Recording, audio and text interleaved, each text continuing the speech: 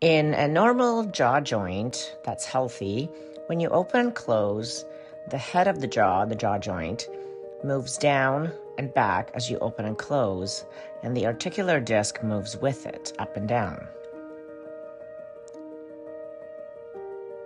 The two glide together up and down, and there's no sound, no discomfort, and you're able to chew, speak, swallow without any kind of discomfort. But when your teeth are not aligned with the muscles, so the teeth don't touch where they're supposed to when the muscles pull them up, the jaw has to slide back in order to accommodate the back teeth to touch. And over time, the pressure of the jaw going backwards too far causes the disc to slip off, inflammation to occur in the bone and the surrounding area,